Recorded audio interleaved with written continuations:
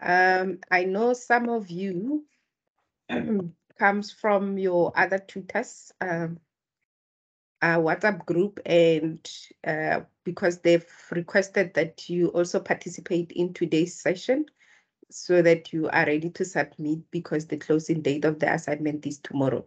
So if you are from another tutor, you are more than welcome. Feel free to ask any questions that you may have.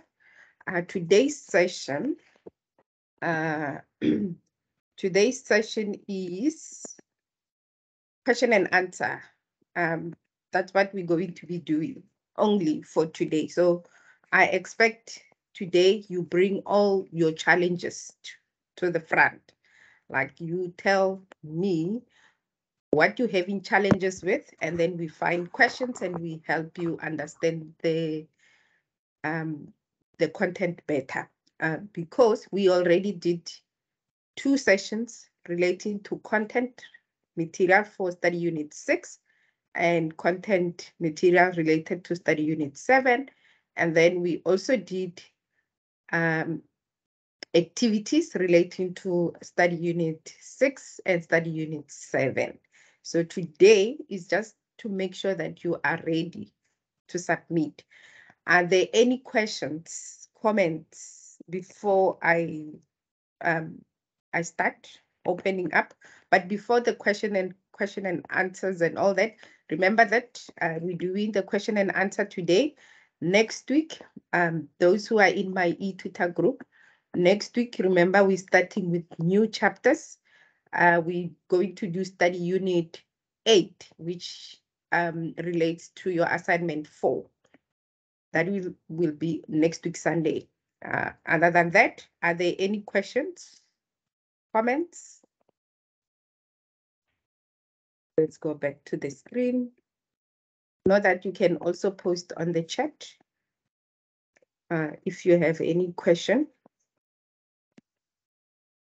Because if there are no questions or comments or anything, then I will, because I didn't prepare for the session today, because there is nothing to prepare for. So most of those who are in my e-tutor group, you have the questions already. So it means we will just be going through the same questions that we shared over the last 2 weeks.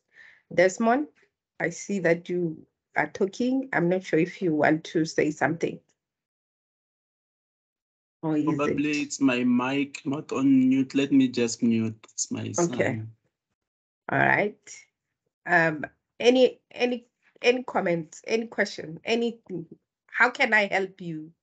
Because so far we've covered so much. I don't know, where are your challenges? Talk to me.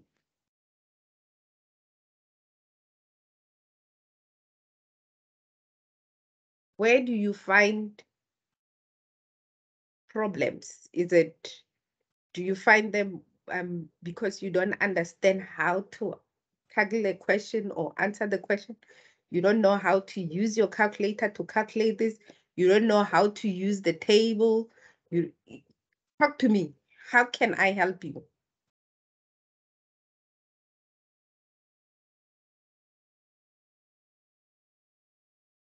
No one. Nomsa? Yes. Hi, I was Elizabeth. Yes. So my challenge from my side, I'm a bit confused when it comes to the table. So when they refer to the table, do they refer to the table in our study guides? Yes. So it's either in your study guide. If they didn't give you statistical tables, then they will be referring to the table in your study guide. There is a table called, I'm just gonna open my in your study guide, it should be called table E2. I don't know what page number will that be on your study guide, but it needs to read as the cumulative standardized normal distribution table. The table has the negative side of the table, and also has the positive side, right? That is the table that you should be using for you to answer normal distribution and also sampling distribution. And the same table Next month, which starts tomorrow, you are still going to be using it. And the following month, probably, no, yes. And probably the following month, you will be using a different table, but next month, you will still be using the same table. And we will be introducing a new other table. But this is the table. Okay, thank you. And then on the calculator, like I'm having a very difficult time with this module, and it's my second year doing it, but I think it keeps getting bad. Yeah. On the calculator, like for example, your sharp, what's this? Not a sharp, a Casio. When you put it on stats, is it supposed to, like when you put in the figures on it, when you put your setting on stats? Okay, so at the moment, when you are doing these calculators or calculations, your calculator should just be on a normal calculator mode. So if your calculator is on stat mode, make sure that you change it. You just go to, now I've opened a different Casio calculator, but you just go to your mode function, and then you set it up. Sorry, let me do this. I need to press shift first. Oh gosh. But you will need to go to your normal mode. It will say norm, NORM, and then you will press that. So the calculator that I have now, it functions differently to your Casio calculator. But make sure that it's not on stat mode. That's all what yeah. Make sure that it's on a normal mode, not on a stat mode. Okay, thank you so much. Okay. Any other person? Or if you have another question? Is that all that you have? Okay.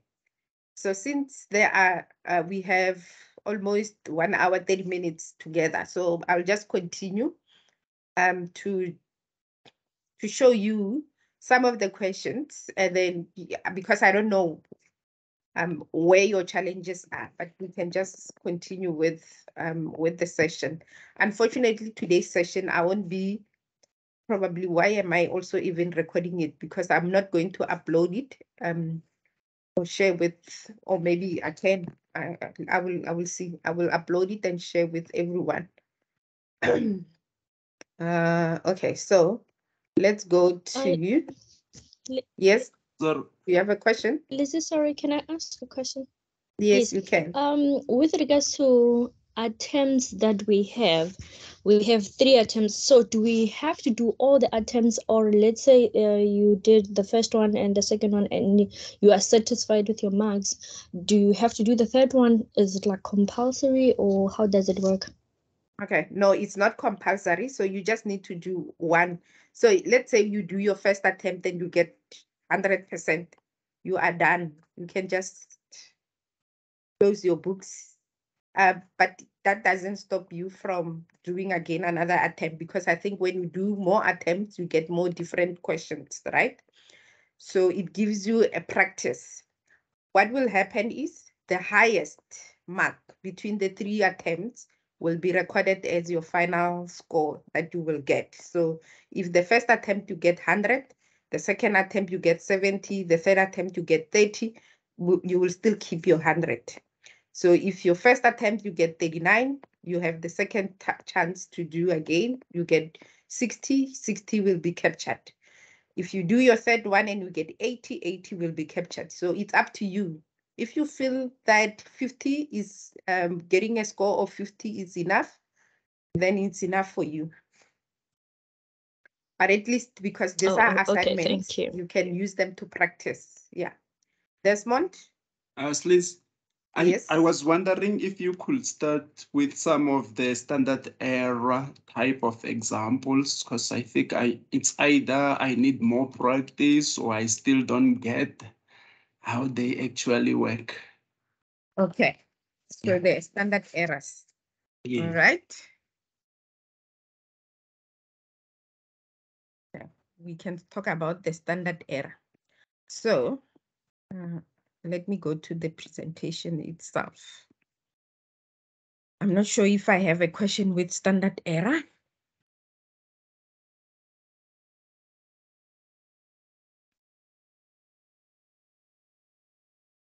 Okay, this one has some standard error.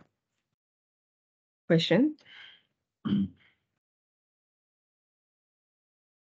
this one also has some standard error. We can use exercise 11. Oh, sorry. I don't know what's wrong with my throat now. Okay, so what you also need to remember and know, because you're dealing with sampling distribution. Sampling distribution is split into two, right? Remember that? That when we talk about sampling distribution, it is split into two. It's either the sampling distribution of the mean or sampling distribution of the proportion. That you always have to remember that. How do you identify that now you need to be calculating things relating to sampling distribution of the mean? It's because they will be giving you like things like standard deviation and the mean. When they give you the mean and the standard deviation, you know that you're doing sampling distribution of the mean.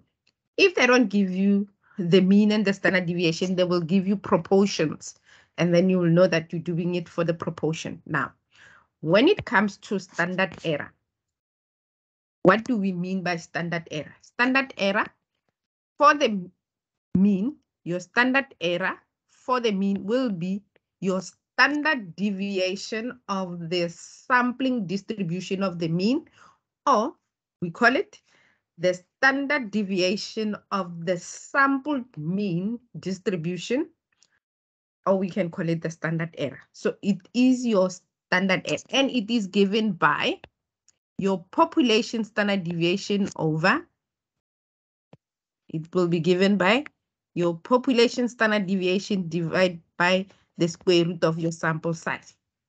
And that is the other thing that you also need to be mindful of, because normal distribution and sampling distribution, they are almost close to one another and they look almost exactly the same in terms of questions. The difference is with sampling distribution, you will be given the sample size as well, right? So your standard error is just your population standard deviation, which will be given in the statement, divide by your sample, square root of your sample size. When they talk about the proportion, then it's different because it will be the standard deviation of the proportion or the sample proportions. And that is given by, depending as well in terms of what other information they have provided you. If they have given you the population proportion and the sample proportion, the default calculation will be on the population proportion. So to calculate the standard deviation of the sampled proportions, we use sample proportion distribution, or what we call the standard error. We use the population standard, the population proportion times 1 minus the population proportion divided by n. You just need to know how to distinguish between the two. If, for example, if they didn't give you the population proportion, right, but they give you observations that satisfying the proportion, which the sample proportion, which they give you your observation and your sample size, then you can calculate the sample proportion.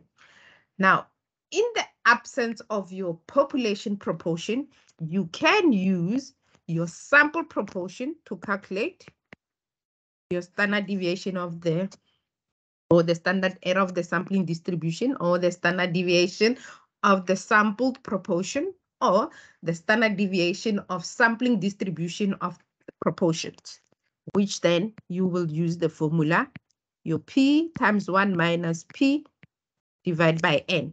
That is only when you're calculating standard error. Oh, standard, I don't know how to write today for some reason. When you're calculating the standard error, you use that. So based on question 11, we are given, you need to be able to go to the question and read what you are given. Sometimes in the question, there might be are giving you more information than you're supposed to be receiving. So for example, a normally distributed population with 1,000 observation has a mean of 100 and the standard deviation of 10. This 1,000 is just there to confuse you. You can just ignore that. It's just another information just to tell you that your N, your capital letter N, which is your population. We know that we're going to take, because we're dealing with sampling distribution, we're going to select multiple samples from this population. And from this population, N of 1,000, when they calculated the mean, which is your mu, your standard deviation, which is your sigma, you get that it's 10 and the mean is 100. You are also told that a sample size, which is your small n, your sample size of 200 is randomly drawn from the population. Automatically now you know sampling distribution, we've got two, mean and proportion. We know that this is not the proportion, it's for the mean. Calculating the standard distribution of the standard error of the sampling distribution, it means we're going to use this formula, right? Because I'm given the standard deviation and I'm given the mean, I'm not given the proportion. So it's not the proportion. So to calculate, you just substitute into the equation. Substitute the values given. Your standard deviation is 10. So you just put the 10, divide by your mean. Doesn't really matter because we don't need the mean for calculating the standard deviation. We only need the square root of the sample size. Square root of 200. And that you can calculate and tell me what is the answer. Also, I've also noticed from the previous activities and for people who are always quiet, they don't know how to use their calculator effectively in order for them to get the correct answers. So worry not, I'm here to help you with that as well. So on your calculator, especially for those ones who don't have the Casio calculator, if you have a Casio calculator, please try by all means to use this fraction function. It will save you time. So we're going to start with the Casio, with the fraction. So you just select that fraction thingy, function. It's not a thingy, it's a function. A fraction function, you select that, you put the 10 to move to the lower block or box, you use your arrows. So I just go to the bottom one. I using the arrow that goes down. And because at the bottom from this calculation, it has a square root and you do have a square root, you just press the square root. And in the block, when it's flicking, you just put the 200 and then you press equal, or you can press answer. I prefer to press equal. And now you get an answer that looks like this and you panic. And you're going to panic. Do not panic, panic not, because on your calculator, you do have this S arrow change, which is changing of this to decimals. So we can press that and change, and we can see that our standard deviation, or the standard deviation of sample mean, or the standard error, is 0.7071. And looking at the answers, if we're looking for only 3 decimals, therefore the answer will be option 2. And that is if you're using this kind of a calculator. If you don't have this kind of a calculator, you are using an HP calculator, or you are using a Casio, even a Casio calculator that does not have this function, or you are using a Sharp calculator, then you need to calculate these things manually. And by manually, I mean step by step. The first thing you can do is you can press 10 and press divide by. On all your calculators, you do have this function called the square root. You just press that square root function and then you press 200 and then you press equal. You will get 0.7 on your calculator. You won't get this fractions. You will get your answer automatically as decimal. and then you will be able to answer your question. Alternatively, if you don't know how to use your calculator effectively like that, you can do step by step by first finding the square root of 200 and press equal and get the answer of 14.14213562. You write the whole number as you see it, and once you have written all that number, then you go to your calculator and you press 10 and you press divide by, and I can just recall that number that I have stored. Now I cannot recall it. I don't know why you didn't want to recall. My stored number doesn't want to recall it. But anyway, so you would have recalled your number, which now I forgot. I'm just going to put the 200 again, and you recall your whole number, and you should be getting the same answer. So you will do square root of 200 is equals to 14.1421. You will just need to remember the whole number that you have there. That whole number, and you will use it. Do not round off. Do not take only 2 decimals and then say 10 divided by the 2 decimal. You will not get the answer. So use the whole number, only round off when you get to the final answer. And that is how you will answer the questions on standard error. So let's look at more questions, unless if there is another question from the group. Busisiwe, any question? Do you have a question? Yeah, I do. Well, by the way, hi everyone. While we are on that question of standard error, if you're not given the standard deviation, do you have to calculate the standard deviation first before using that formula that we were using now?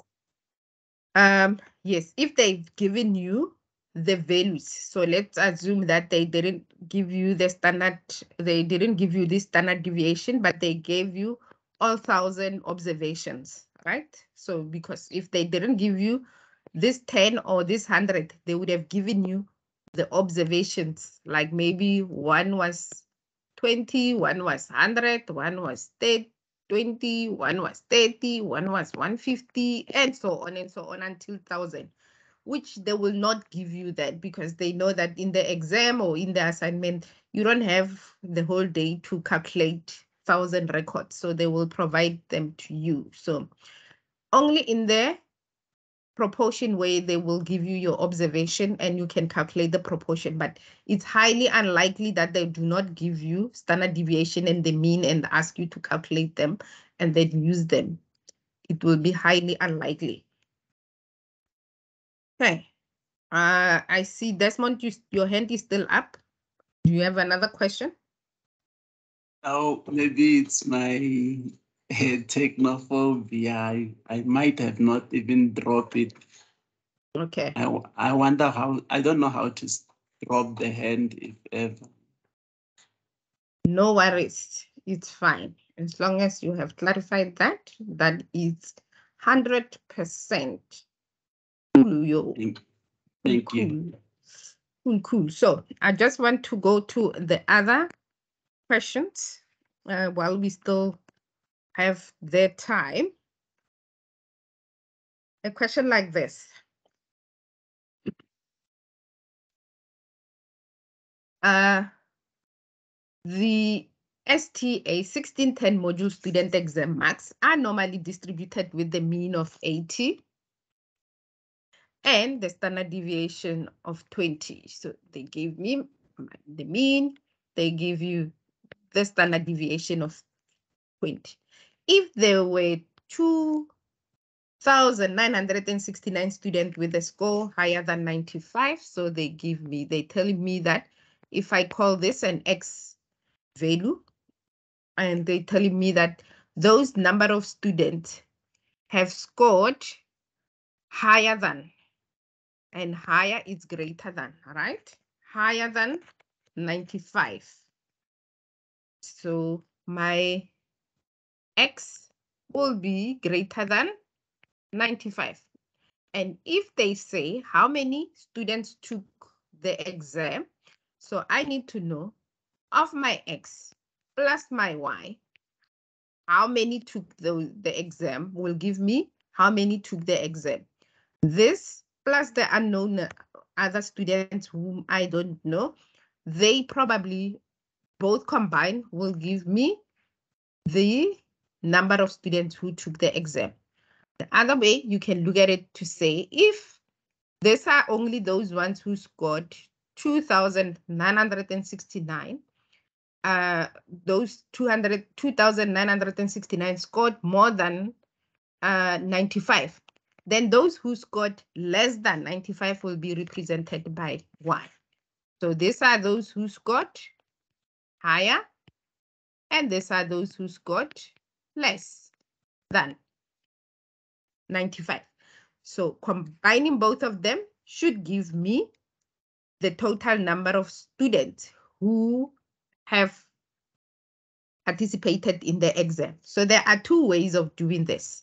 So I'm going to show you both of those ways of calculating the same, right? The first way that we can find is to first find the probability of this 2,969 students.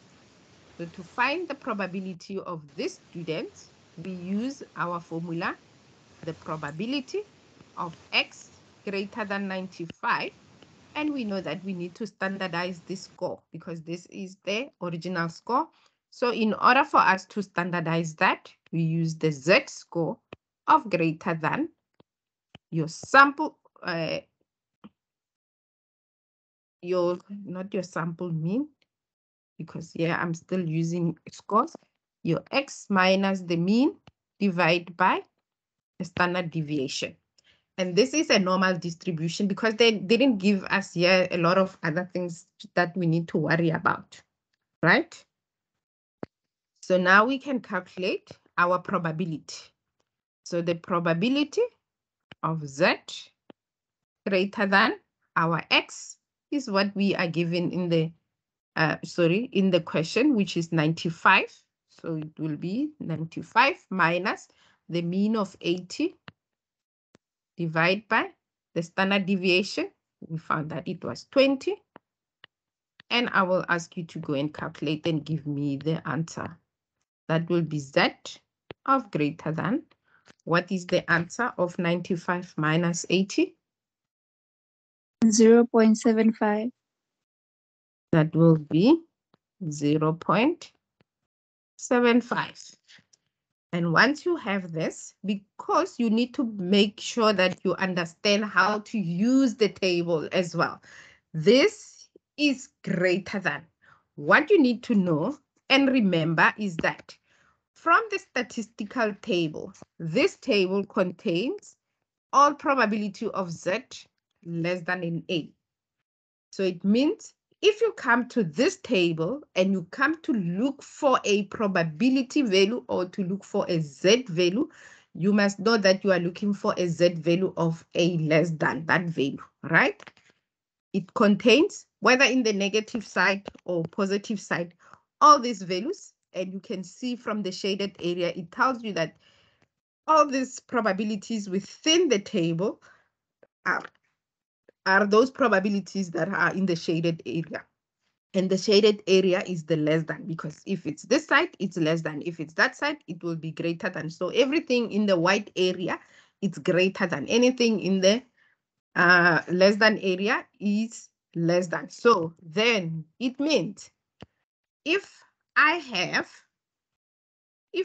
a probability that is looking for a Z value of greater than, then there are a couple of things that I need to always remember. So I need to remember that the table contains the probability of Z less than. So anything that is Z less than a value, I will go and find that value on the table. If I'm looking for Z of greater than a value, then I need to say 1 minus the value that I'm going to find on the table.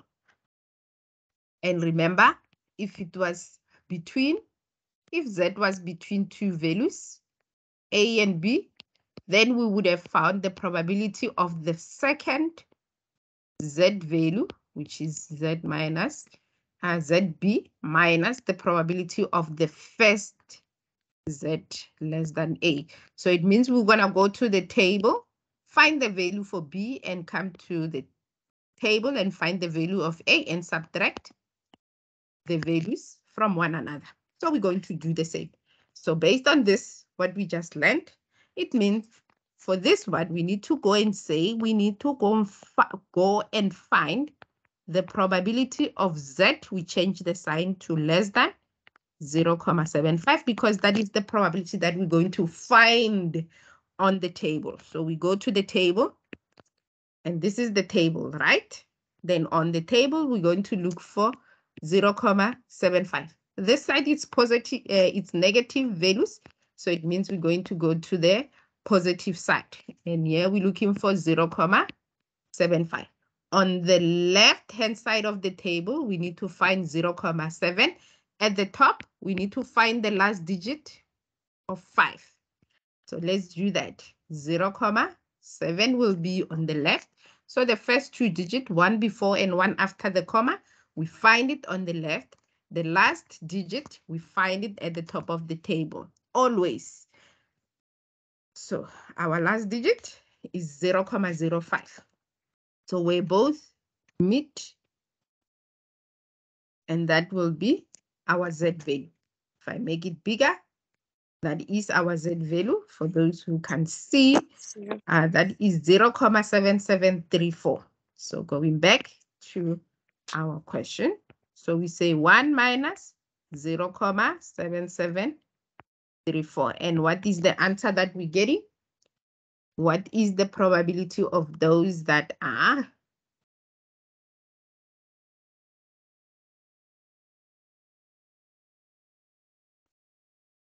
0.2266. 0.2266.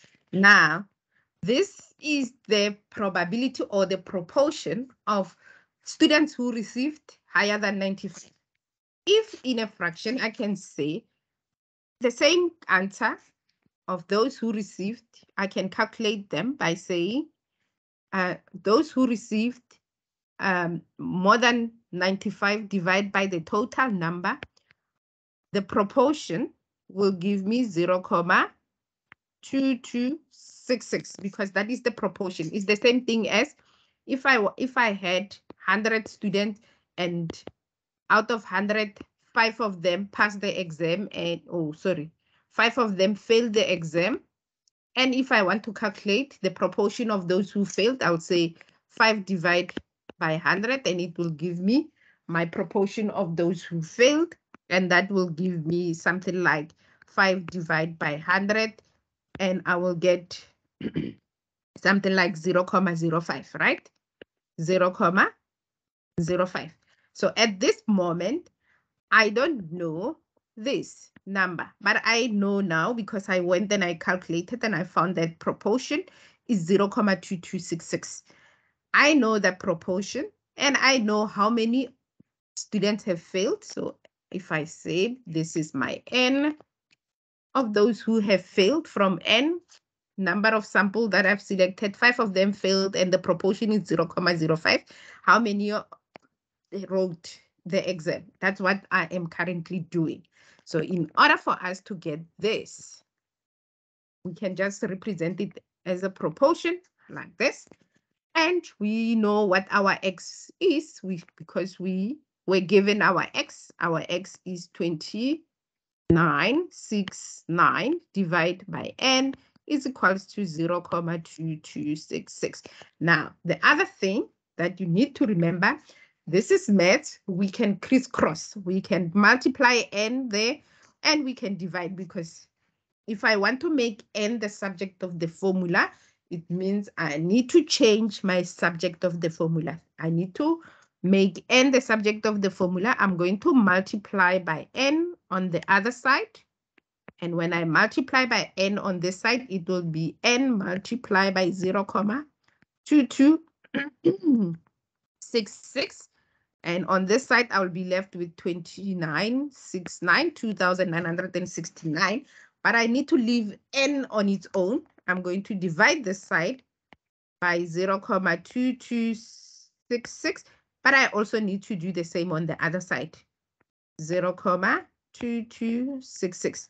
So here I was using the simple way you crisscross, or whatever I do on the right, I must do on the left. Whatever I do on the right, I must also do on the left. So those two will cancel out and you will be left with n, and just give me the answer of 2969 divided by 0.2266. What is the answer? 13102.38. 13102.38. And therefore, if I look at the answers here are in whole numbers, so there are integers, so I just need to remove the decimal and the answer will be 102. 13102, which is option C. Now, this is one way of answering the same question. The other way of answering the same question, I just want to also give you, because there are many ways to skin a cat instead. So I'm going to leave everything that I have here because I'm not going to repeat the same. So we know that the proportion of those who are above 95 are those. We still need to know that your higher plus your lower or less, they give you n. So x plus y should give us n. So if I know what the proportion is for this, right? I know what the proportion is. I'm going to remove this because I don't have enough space.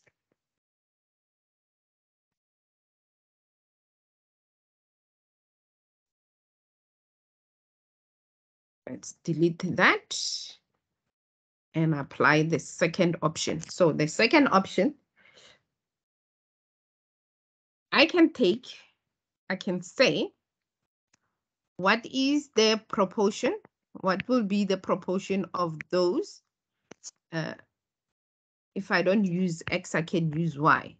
Y will be those who are less than or equals to 95, because remember that the probability of X greater than 95, the complement of it, plus the probability of X less than or equals to 95, which will be the complement of it, should always be equals to 1. So the sum of both probabilities should always be equals to 1.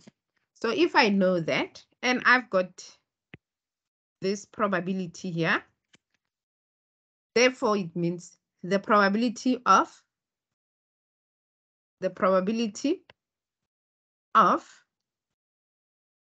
X less than or equals to 95 will be the same as 1 minus the probability of X greater than 95, or vice versa. We can do it vice versa. Vice versa means I can also say the probability of X greater than 95 is the same as 1 minus the probability of X less than or equals to 95, which is what we have calculated somewhere. We found it there because we said this probability of X greater than 95 is 0.2. If I take this and put it there, it will still give you the same, because 0.2266 plus 0.7739 should give me 1 if you work it out.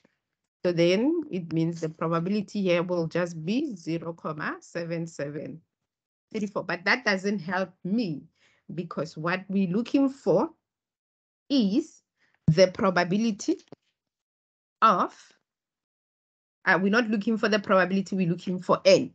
So now how do we then find n?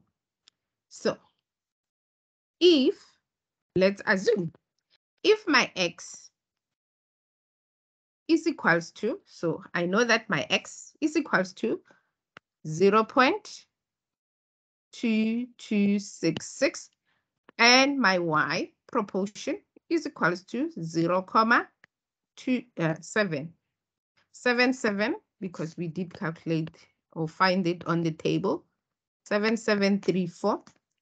Now, I know what x is. So if I know what x is, and I replace x with the actual number of 2969 equals 0.2266, and my y, which is still, I don't know what that is, and I know that the proportion of it is 7734.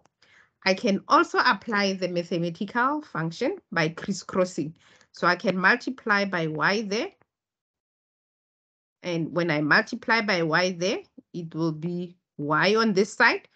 And I need to divide by 0.22 on the other side. So 2969. I need to divide that by 0.2266. And I need to multiply by 0.7734. So when you multiply both sides, let's write it properly. Since my screen is short, I'm making it squash. So we're going to take 2969 and multiply it with 0.7734. And we're going to divide by 0.2266. And we're going to multiply by y on the other side, because we are crisscrossing, right? Because we want to make y the subject of the formula. And when we do that, we will find that y is equals to, if you solve the entire equation, what do we get? Which is 2969 times 0.7734, close bracket, go down, 0.2266 equals, and we get the answer of 10133. I'm just going to ignore the 38 for now. 10133. 10133. Now, n is equals to, we said n is equals to x plus y. That's what we said, right? What is our x? Our x is 2969. 69 plus our y, we just calculated it, it's 10133. And the answer will be, you just add them together, 10133 plus 2969 equal 13102. 13102, which is the same as what we got previous. So this one is the longest method than the first one that I showed you. So you've got two ways of answering the same question. Okay, let's go back to question and answers. Since the session today is your session, not my session, I should not be talking a lot. Okay. Are there any questions, comments? Hi, Lizzie. Yes. There's a question that I posted on WhatsApp and I need help. On WhatsApp. Yes. And I'm going to scroll my screen right now. Tell me if it's one of the questions that is on here, because I've also posted some of them here. Is that this one? Not yet. When did you post it? Is that this one? A few minutes ago. Oh, no. When I'm online, I don't look at WhatsApp. Okay. So it talks about emotional intelligence. If you have a question. Okay, sorry. You are giving me your assignment questions. Your assignment questions, I don't deal with assignment questions. And I think we've dealt with that one, the emotional intelligence one. Are you sure? It's not something similar to this? Because I don't deal with, I don't answer. I don't understand the question because it talks about the mean is it says that the emotional score is between X and the population mean is 0.4641. I don't know. It was just confusing. Okay. Where did you get that question from?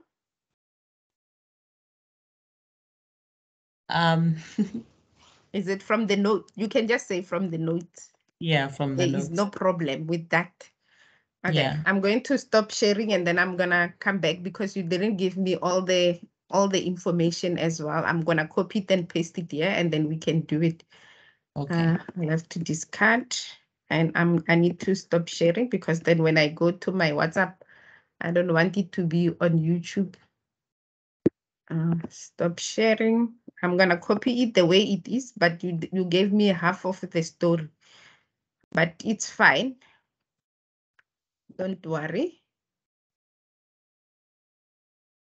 I hope you copied it correctly the way it's supposed to be. Open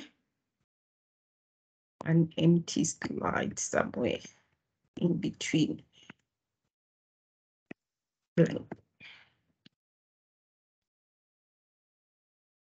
Is it the one that says the EQ score of grade 8 class is normally distributed with the mean?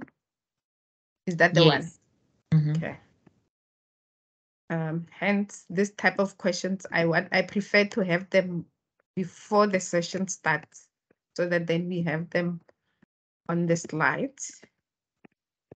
Okay, so your question looks like this, all right? And I'm gonna hope and pray that you copied it correctly as it was supposed to be.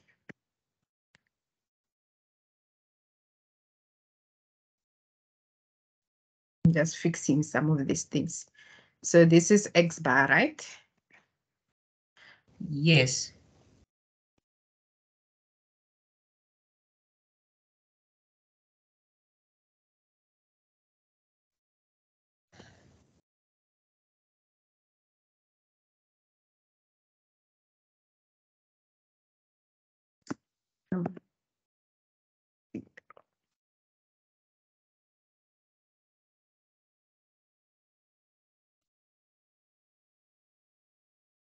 Okay, so we're gonna, and that was an X, right? And we need to determine X, right? Let's get to this. Let's understand what we are given on this question so that we are able to answer it correctly. The EQ score of grade 8 class is normally distributed with the mean of sorry, 80. Lizzie, we can't see anything. I didn't share my screen.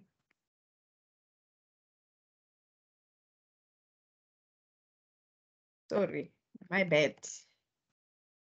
My bad.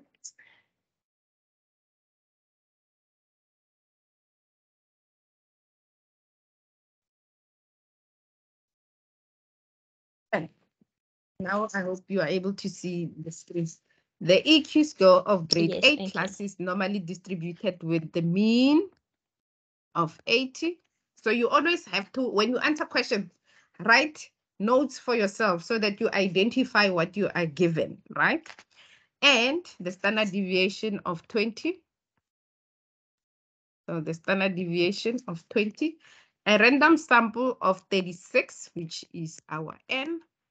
8 learners, grade 8 learners is selected. Let X be the EQ score of grade 8 class. It is further known that the mean EQ score is between X and the population mean is 0. Yeah, your numbers are not matching. 0.4641 and 0.4642. They need to be the same. Let's keep them consistent. Which one is it? Is it 2 or is it 1?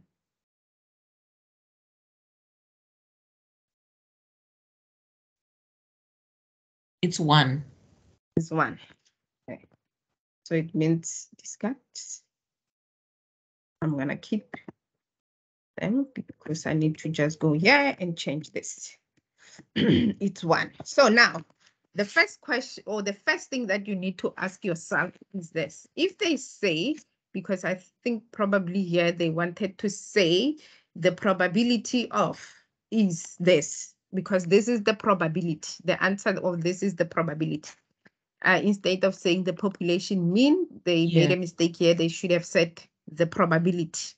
So if we know that, and because they give you this statement, which reflect what they have written there, if they say that, you know that the probability of X, or the mean, the sample mean line between two values, X and 80 is 0.4641. What needs to come into your mind is the following. Before you start even calculating, it means in order for them to find this probability, they went and they said the probability of Z, I'm gonna use not Z, I'm gonna use the mean, the probability of the sampled mean less than 80 minus the probability of your sampled mean less than X gave them 0.4641. What does that mean? It means when they went to the table, they found this value here. And when they went to the table, they found this value here. And when they subtract those probability values on the table together, it gave them this value.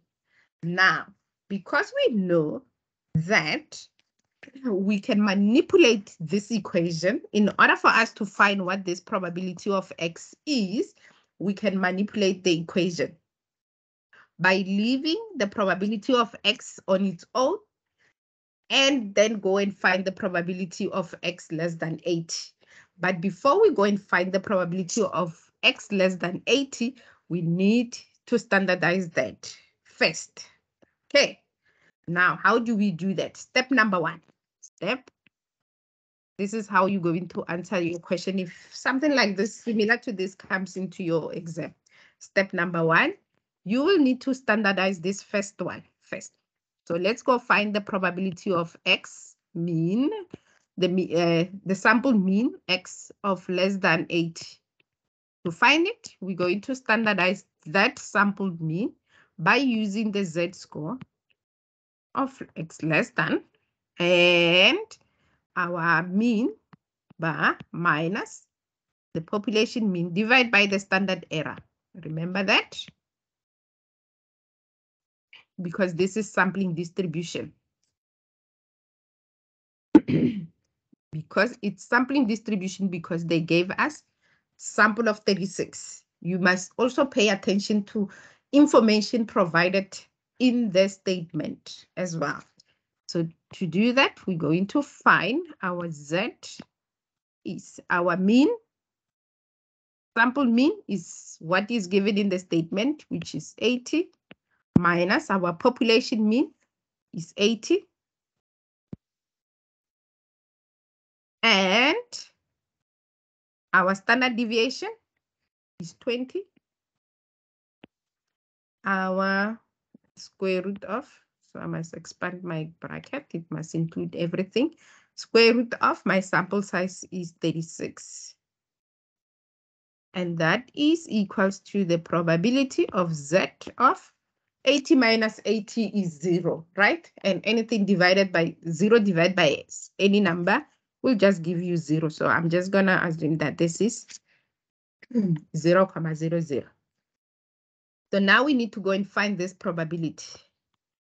So to find this probability, you need to go to the table. Can you give me the value for this probability on the table?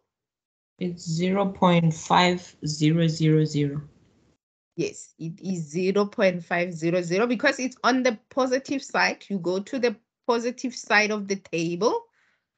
For those who don't know how to get there, let me delete this. You come to the positive side. We're looking for 0.00. You will notice that the answer that you would have found it is 0.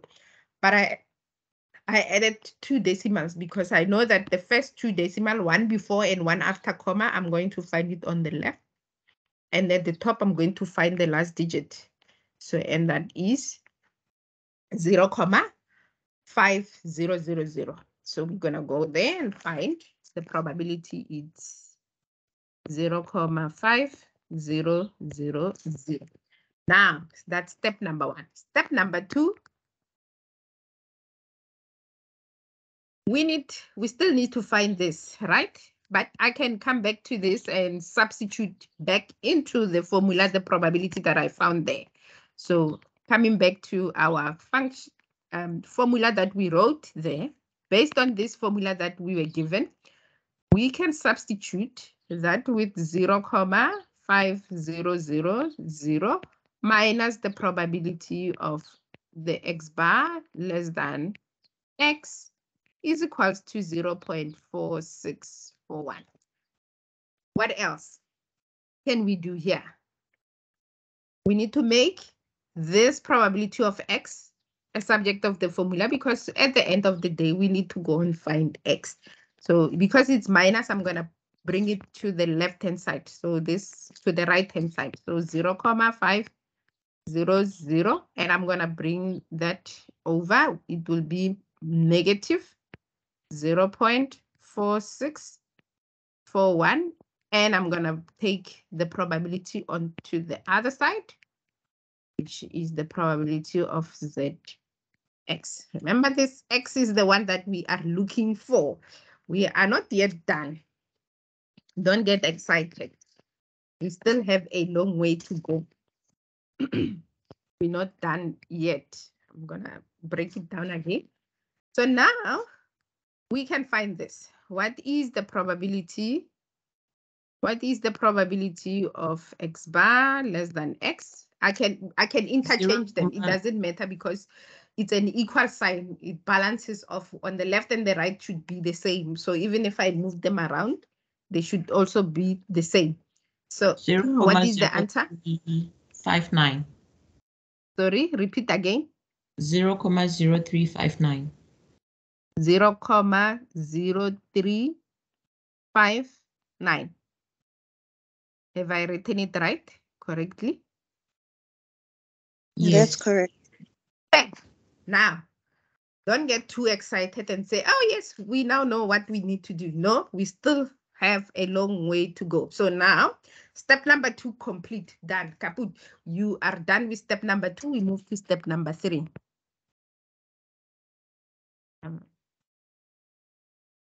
We move to step 3. Step 3 is to go and find the Z value. So let's go find the Z value. That corresponds with that. So it means we go to the table. So we need to go to the table because this probability is the same as the standardized probability of Z less than a value. We were given that less than a value, and I'm going to use that x as a value. No, I'm going to use a as a value, or x, it doesn't matter. I can use x as well. X as a value, so I need to go and find the z value. Or maybe let's not use x, let's use z. Let's use a small z value of 0,0359. So let's go and find this value on the table, inside the table, and go find the Z values. So we need to come inside the probability table. It's not going to be in the positive side. It will be in the negative side of the table. So negative go look for 0,0359. That's what we're looking for, right? Negative 1.8. Negative 1.8. Negative 1.8, and I know that at the top it's 0, right? So it will just be negative 1.80 or negative 1.8. It depends on you how you want to write it. So that we found that. So we now know that this probability Z is negative 1.8. That's step number 3 completed. Now comes step number 4. Step number 4, we need to calculate or find x. That is our last step. We need to find x. So if I know that this, what's that? Then it means if I take my z value, sorry, remember the z formula is z of your x mean, right, minus your population divided by your standard error divided by the square root of n. So if I need to find my x, and I know that my x is the mean because they told us actually here it should be sample, not the mean, but the sample. X is your sample mean, right? So it will be this value that I need to be calculating. That is my x that we need to find. So in order for us to find this sample mean, we need to make this subject of the formula. So I can crisscross, remember then? First I can multiply z multiplied by the standard error, because I'm crisscrossing. Then I will be left with x bar minus the mean, this side. Then I can take the mean to the other side, and then it will be positive. If I add the mean this side plus the mean, and I add the mean this side, it will be plus the mean. Therefore, on the other side, on the right-hand side, it will cancel out. And that will be the formula that I'm left with. And now I can calculate this x bar. So the x bar will be given by the population mean plus your z times the standard error. And that will be, our mean is 80. Our z, we did go and find it. It was minus 1.8 times our standard deviation is 20 divided by the square root of your sample size, which is 36, and go and calculate that. If you are using your Casio calculator, it's easy. If you are calculating manually, I will suggest that you work from from right to left. So you will first calculate 20 divided by the square root of 36 multiplied by minus 1.8, and then you can do plus 80. So now, if you're using your Casio calculator, it will be easy because I can write the whole thing on the Casio. And if you are not using the Casio calculator, make sure that you use brackets properly. Plus, and this is the negative value. So I'm going to put it into the bracket and use that. Don't use the minus, use the negative. Those on using a sharp calculator, your negative number is somewhere at the bottom. So you must know where your negative values are at. What's wrong with this? Okay, so minus 1.8, close bracket, open bracket, and fraction, because that is the fraction. 20 divided by the square root of 36. And I must use my arrow to go out twice. You click it twice so that it creates a long bar, flicking cursor, and you can then close your bracket. If you only step once with your left arrow, it will not do what it's supposed to do. And when I press equal, and the answer is 74. So therefore, it means this probability would have been, it lies between 74 and 80, which is equals to 0.4641. But your value of x that you are looking for is 74. And that's how you will answer the question. You just need to remember. to do it step by step by step by step.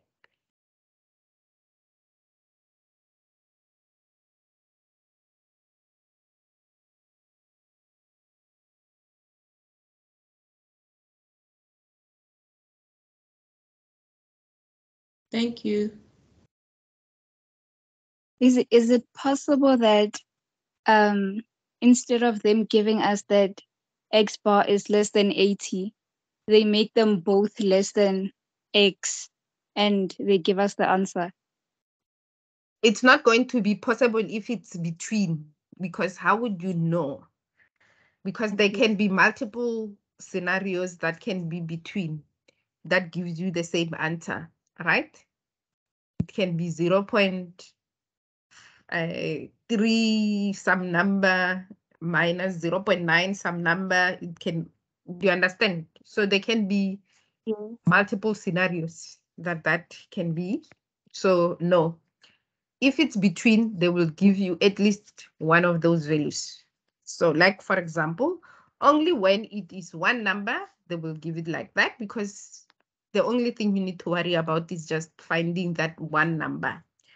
If it's between, okay, so also this is one number.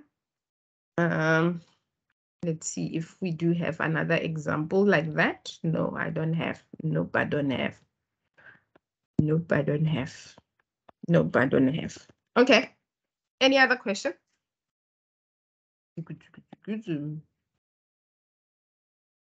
And is there someone who is still unsure of what they need to do with their assignment?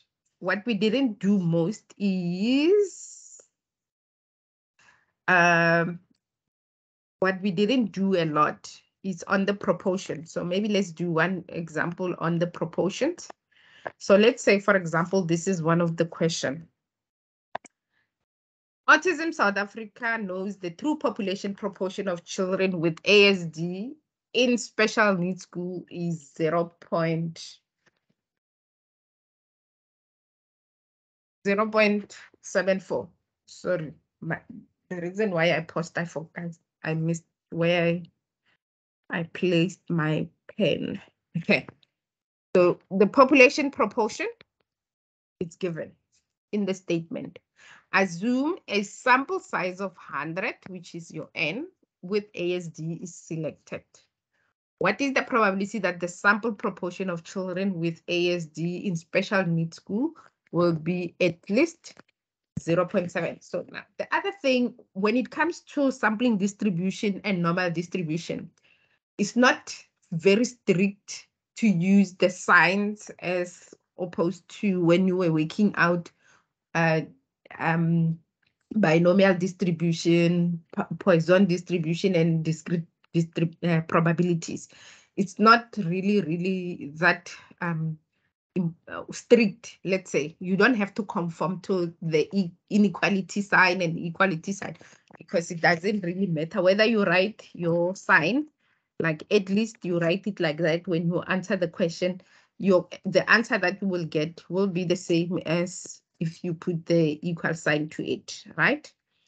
So usually I don't, in the normal distribution, I don't even worry about the at least for now. But you need to know that at least means greater than or equal. That is very strict.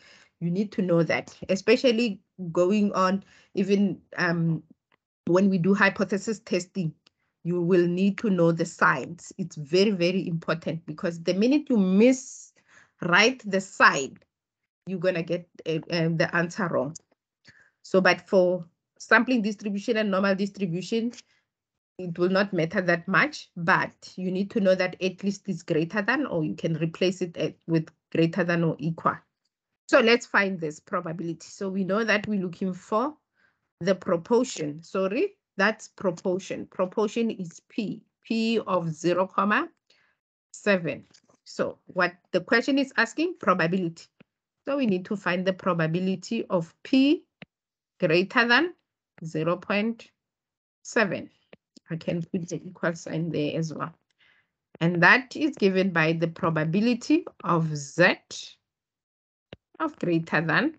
Now, we need to always remember, because it's greater than, there are certain things that you will need to remember when you work it out. Why am I putting X?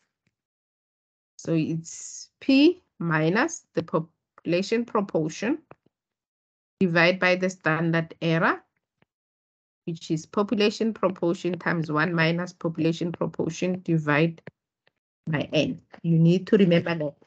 Always, always remember that if I'm going to find the probability of Z less than A, then the value I will find on the table is the probability that I'm looking for. If I'm going to find the probability of Z greater than a value, then I need to say 1 minus the probability of the value I'm going to find on the table, which is 1 minus the table value, right? So this is greater than, so it means the answer will not just be the answer that we find on the table. We'll need to subtract that from 1. So we go and say the probability and we substitute the values. Our sample proportion is always given in the question and also in the statement as you write it, you have it there. So you just substitute that 0.7 minus population proportion 0.74 divided by the square root of 0.74 times 1 minus 0.74, close bracket, divide by 100 is our sample size. Probability of Z greater than, and we need to go and find that probability. We put my calculator there.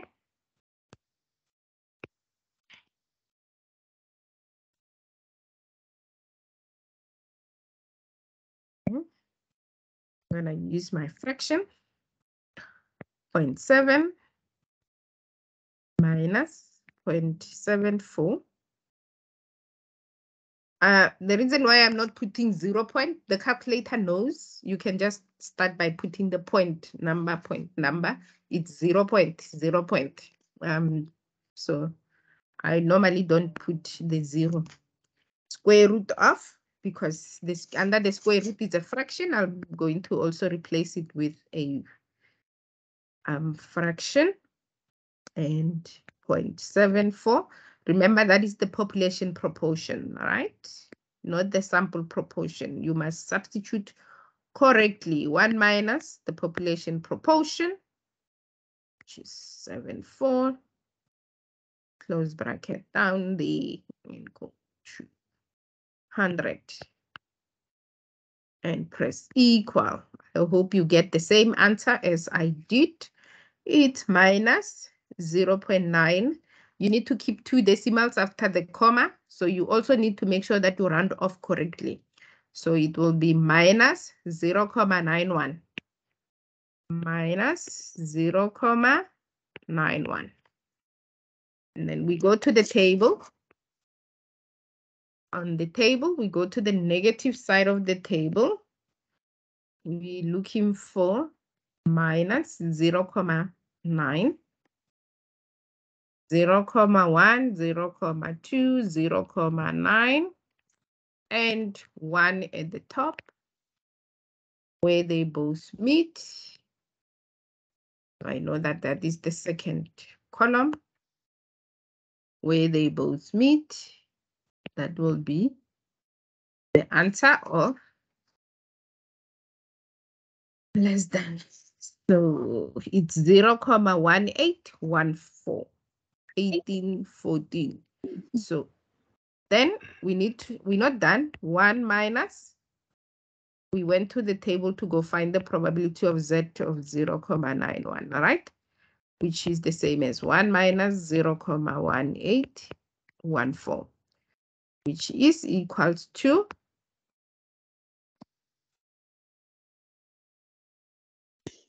0.8186.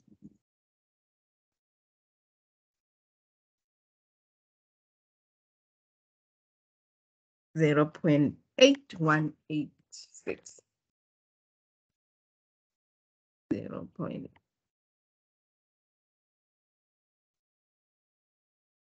And that's how you will answer the questions. So you just need to pay attention to the statements given. So the majority of the questions, the way they ask them, they are exactly the same. The only difference is the context that they are giving you. For example, like this one, it uses autism, South Africa. Next time they can use schools. They can say like we did with one of examples. Here they can say the grade 8 learners in South Africa knows the true population of children with whatever they are talking about is this much. So you just need to know how to identify the things given in the statement and write the correct symbol relating to those things, and then understand the question asked. Whether are you calculating X? Are you calculating the probability? That is very important because this tells a lot. If you are asked to calculate the probability, it means you need to go to the table. And when you go to the table, you need to know the sign. So it means in the statement of the question, they will give you whether it's greater than, or it's less than, or it's at most, or it's all those signs, that the mathematical signs that you need to know and remember. If they give it to you in a sign, it's great. If they give it to you in a word format, you just need to know how to interpret those signs, like at least, at most, less than, greater than, exceed, minimum, maximum, higher than, all those things. You need to know what they mean in a mathematical format in order for you to know the symbol, because with the symbol tells you how you're going to go to the table to find the values. If you place the symbol wrong, it means the value on the table you're going to get wrong, because you're going to go to the wrong value on the table, and that is not good. Okay, so, and that is 7 minutes before the end of the session. Any other thing that you want me to discuss with you before we leave, we part ways? Any question, any comment, anything that you're still unsure of and you want me to get to it?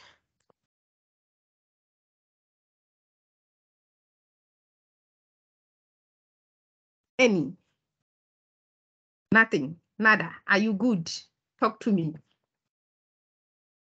Are you ready to tackle your second attempt, third attempt, for those who want to do third attempt? Are you still unsure? If you are unsure and you're not from my group, right? Let me do this.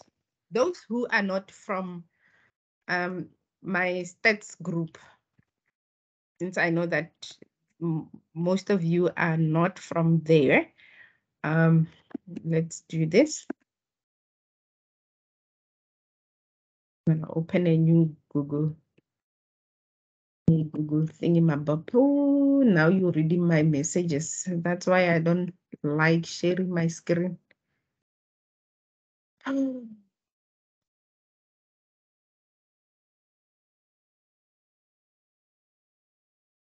YouTube. Okay, so I'm just gonna show you where you can find. Let's just only share that one screen.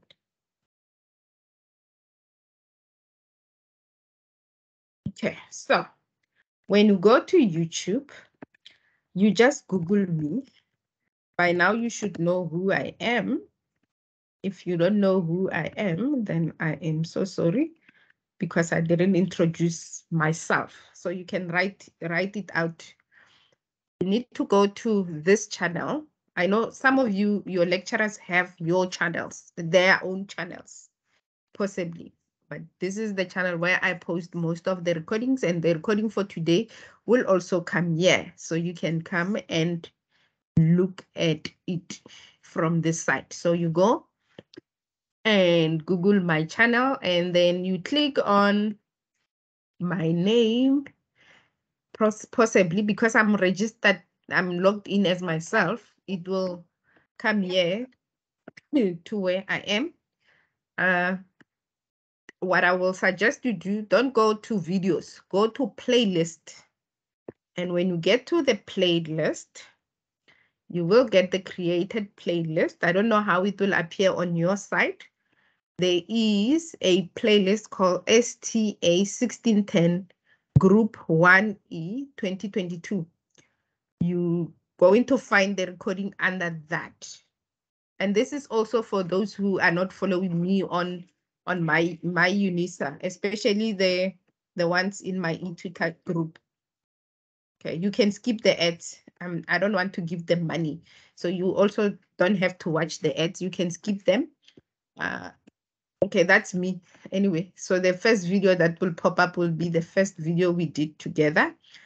But that's not what I want to show you. I want to show you the following, especially those ones who are still lost and you feel like you are still struggling. So on the left panel, I don't know, on your phone, it might look different.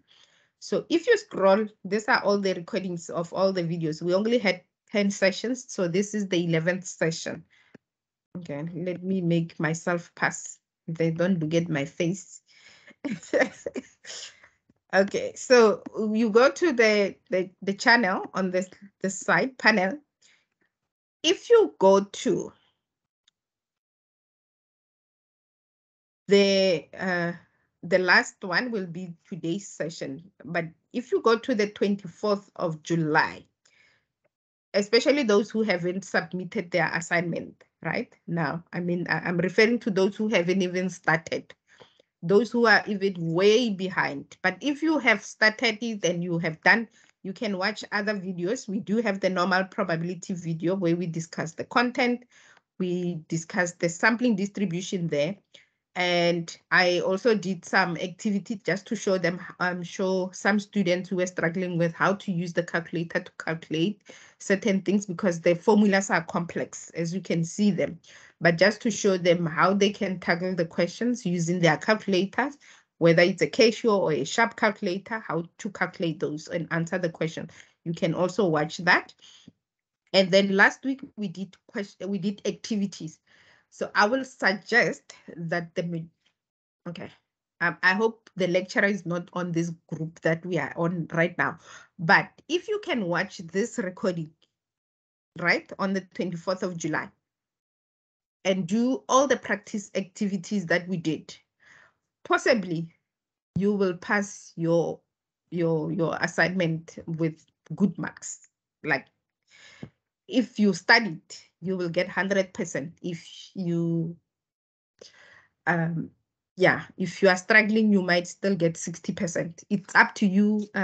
But all these recordings are related. So, but I'm saying to those ones who are not yet there, I will say concentrate on doing the activities from here and tackle your assignment from the 24th of July and tackle your assignment. And then also watch today's recording and then tackle some of the activities and do your assignment and see where you end up. But other than that, there is not much I can give you. I've taught myself out for 4 weeks now.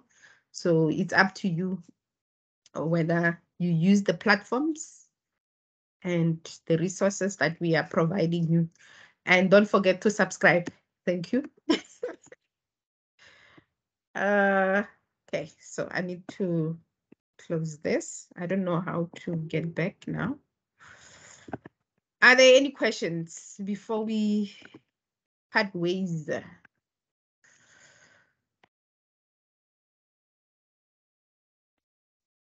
If there are no questions or comments, I'm just gonna stop the recording. Sorry, Lizzie. Yes. It's